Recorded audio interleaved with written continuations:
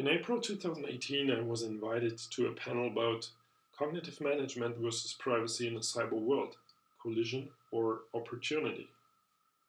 The panel took place at the occasion of the IEEE IFID Network Operations and Management Symposium, which happened in Taipei, Taiwan. The panel was organized by my friend Alex Clemm from Hawaii. The other panelists besides me were Padma Pillai Snow from Hawaii, Jerome Francois from INRIA North Sea, and Phone Lin from National Taiwan University. At the bottom you see an actual picture from the panel that I took from the stage, and even though it looks empty, more than 40 participants were in the audience. We had a lively discussion and it was one of the most attended panels of the entire conference.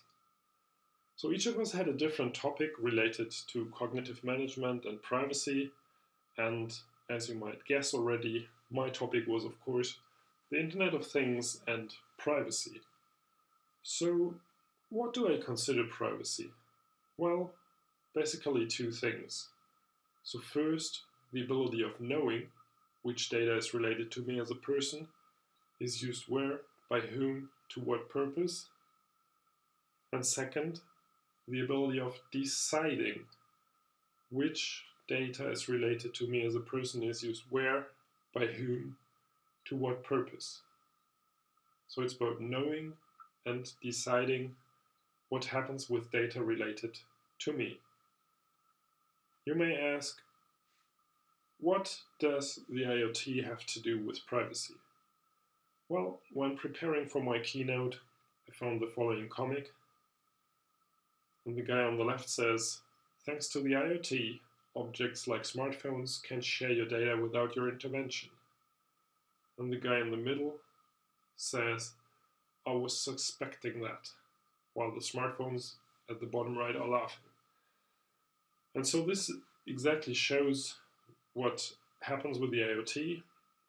Namely, we bring smart devices in our environments, and to provide their services, they have to monitor, so they have to collect data about us.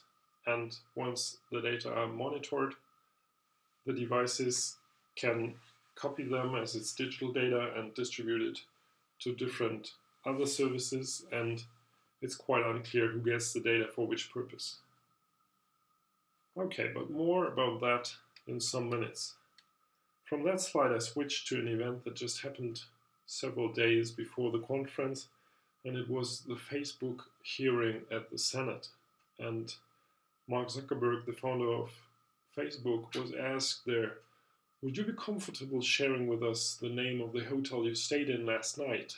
And he was like, no. So he was not comfortable with that. And well, so Facebook is not our domain, but the IoT is our domain. And the interesting question is regarding this data collection and sharing, do we have a choice? So you may argue with Facebook you have the choice, you can just not use it. But as we'll see with the IoT, this is much more difficult, because the IoT is in the ambience, and you typically do not know if you're getting monitored at the moment or not, and by which devices you're getting monitored. And therefore it's much more difficult to make choices, because you do not have to open the app. And with Facebook we already had the discussion like, okay, what is with these shadow profiles that they have when they track users even though they are not part of the network? Well, still people have to be on the internet and go to pages that are somehow related to Facebook, for instance by showing ads. With the physical environments, this is more subtle, because it's just there, it's in the ambience. But first things first, so what is the IoT? So to me the IoT is providing personalized services by implementing management of things that connect cyber and physicality. So I put the most important terms bold here. So it's personalized services. The task that these services do is management of things. So the conference that was giving the keynote was about managing things. So managing network elements typically, or mobile equipment. And with the IoT, the things to be managed become the actual smart things, so the smart devices. and it's connecting the cyber and the physicality. So that means that we have not only software, but the sensing and acting of these software components goes into our physical environment. So it goes into the ambience. And a typical setup that we find for the IoT is that we have distributed connected devices, and on these devices we have software running. So I symbolize it here with the micro S for microservices that are providing certain functionality. For instance, providing personalized services by managing these different things. And the attack vector, of course, are the services. So let's have a look at today's deployment of the Internet of Things. So first of all, we have user-aware monitoring. So these are devices where you explicitly interact with. So on the top left, for instance, you have the choice if you want to go to the desk or if you want to do a mobile check-in. And of course you can do so, but then you're also aware of that you're using this service. Same for Disneyland at the bottom. Sometimes you are aware of it, but you don't have a choice, for instance with the fingerprint self-collection area at the airport. And there's already lots of data, so-called context data collected. For instance, who is there, with whom, when, and where. So let's continue our journey. So let's assume we go to the hotel, and there we have lots of IoT devices most likely. And here it becomes unclear if we're aware of the monitoring or if we are not, because the devices are just in the ambience. And even if we're aware or not aware, there are still lots of data collected. So here some more info was added, like preferences, and also very personal things like my weight or other things could be collected. And it's not only in private spaces like this room here or my home where I bring my own devices, but it's also in professional environments. So it's also at work. And it's also not only by other people having installed some devices, but you also have sensors that are carried around by other people that are still measuring about you. So for instance, your smartphones. So you can not only get monitored through your own devices or the devices that are installed fixed, but also by moving devices that come with people that you know, for instance. And then of course you get even more information about your personality, your friends, your likes, your look, and so on. So what does that mean now? So with the Facebook, you might have seen this data octopus, data crikey thing, collecting all your data.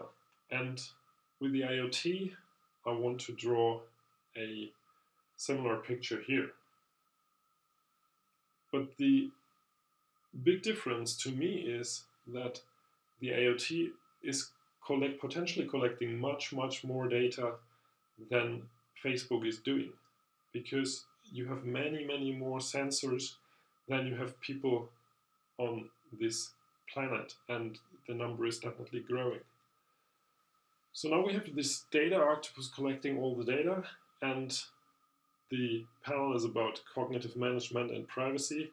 And of course, the biggest potential does not come with having the data, but with actually adding AI, artificial intelligence, so cognitive processes that do data mining and do something with this actual data.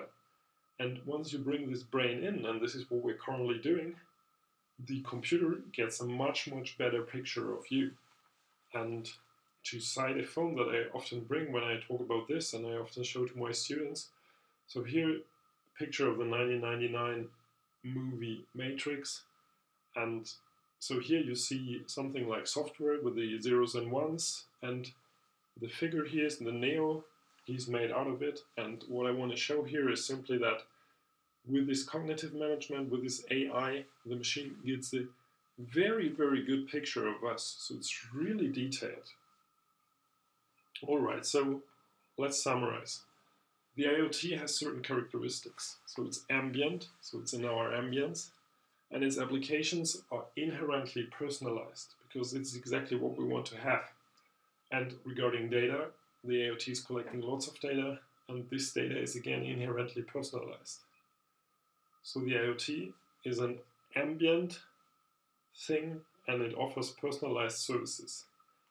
And as I show here, there is no exit or return, so we cannot stop it. So the IoT will continue because this promises progression.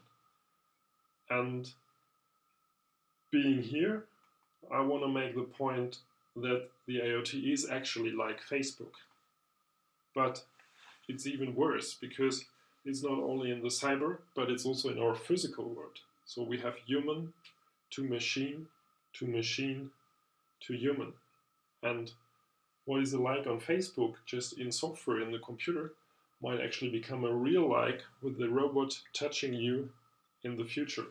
To spin this analogy a little bit further, this, so let's call it IoT book, will have and already has bigger data than Facebook, and this data is also much better verified because it's not introduced by humans, but it's introduced and measured by machines. And on the right we see the picture, and this shows how many devices we have. And there we see that already in 2008, the number of these sensors that were installed was higher than the population of the world. And to make my point here, so data is the fuel, yes, but the engine is data analytics. So having the data is not the bad thing. So if Facebook would store the data, this would not be the problematic thing. The problematic thing is doing something with the data. So evaluating it and analyzing it, and then doing things with it, like manipulating people, to say it in a negative way. And these data analytics with using cognitive management, so using artificial intelligence, this provides many horsepowers, to stay on this analogy. So it's a very strong engine for doing something with this data fuel. And so from here I want to make a short deviation to make my point really clear. So currently with the IoT, and so we are the ones implementing the IoT from a technical perspective at the moment, we're creating something big. So Facebook was something big already, but the IoT is much bigger. And so let's have a look at what people said retrospectively when they created something massive. And so here we have Robert Oppenheimer. He was one of the brains behind the atomic bomb, behind the A-bomb, and retrospectively he said, "We knew the world would not be the same. A few people laughed, a few people cried, most people were silent." And using this quote, I want to show you this data octopus again with the artificial intelligence. And this time it's not Robert Oppenheimer, but this time it's us.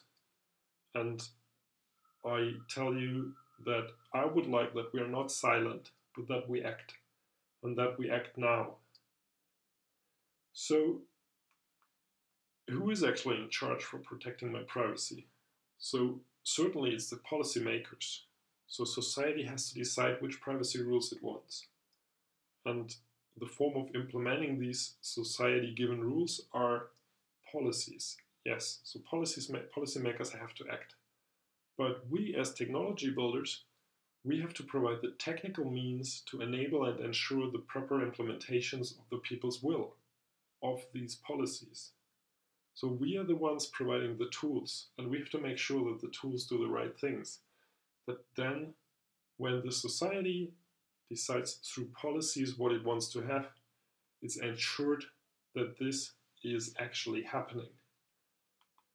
So fundamental challenges for providing privacy in the IoT to me are that the IoT is at the edge between network management, which provides fundamental management methodologies, and pervasive computing, which provides the application. And so the question is, who is responsible there?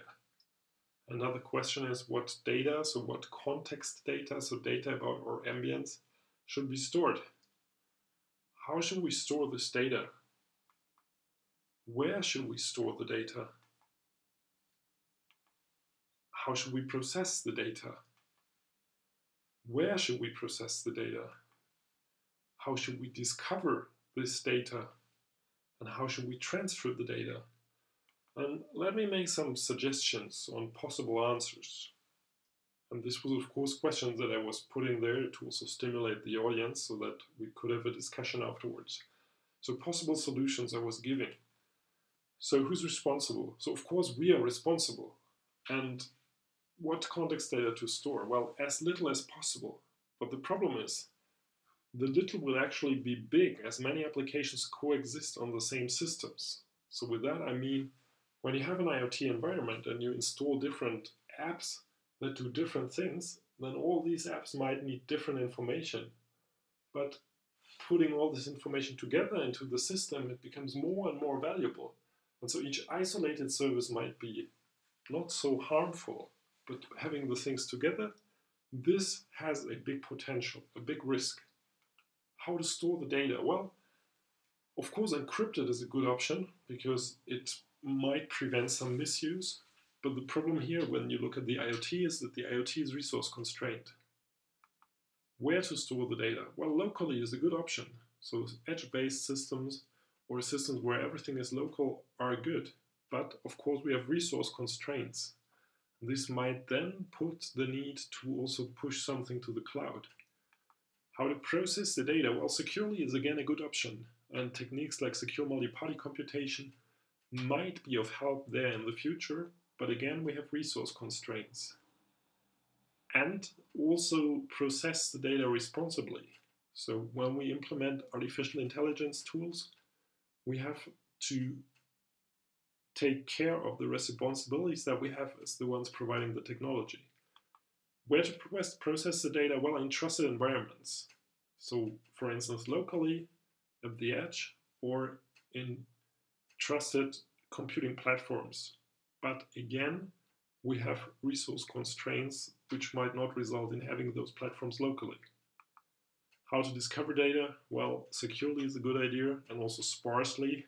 So I should only get to know what I really need to know. And how to transfer? Well, again, encryption is good. Security, also access control, things like that. So the IoT is highly dynamic. So which services of whom run when? This is something permanently changing, and something also permanently changing the access patterns, because we install a new software, so we want to give new permissions. Then we remove one, so we have to change the access patterns and so on. So there's lots of complexity, and therefore what we need security as core feature of the IoT. So we need something that is called security by design. So it must be inevitable security, so security that cannot be circumvented, because otherwise it's useless, because it's so complex, the environment, that people will find circumventions for it. Therefore, we as technicians have to implement it directly in the core. So how do we make the IoT privacy preserving? Well, first thing, what I also try to do in this talk is we have to raise awareness of the need. So the IoT is a massive thing. Think again about this Facebook comparison, only it will have more data, better verified data. Second thing, we have to provide security by design. This especially also includes having autonomous security mechanisms. So security that is self-managing, that is taking care of the complexity, and that is ideally verifiable, so that you can ensure that the security properties are indeed met. Next thing, transparency, transparency, transparency. The systems must offer information on which data is provided where, by whom, to what purpose, because only then people are aware of what happens. And we're talking about software systems. So this is nothing that we see. This is something that happens in our ambience. So we need to provide transparency. And having this transparency, then we need things that enable us to decide about our data. So first of all, we have to be aware, and only then we can decide about what happens. Next thing, usability, usability, usability. Here at the conference, we typically had lots of technical experts, but the users in actual ambiences are most likely not all experts, like with this solid NOMS background people that were sitting in my panel there. And this is why it's very, very important to provide user interfaces that people can understand so that they can take responsible, deliberate decisions. And keep in mind, it's there. We're building it. And so 2 things I'm personally working on at the moment is first, inevitable fine granular access control with human in the loop so that you can set which service can access which of your data. And second, cognitive firewalls, again with humans in the loop. So systems that are constantly monitoring which services are accessing which other services, which data, informing the user and making the user decide about what access she wants to permit or prevent. Here's a summary of my slides. Key message: we are building the technology, and this technology has to provide security by design so that our technology can implement the policies made by society. Thanks for watching.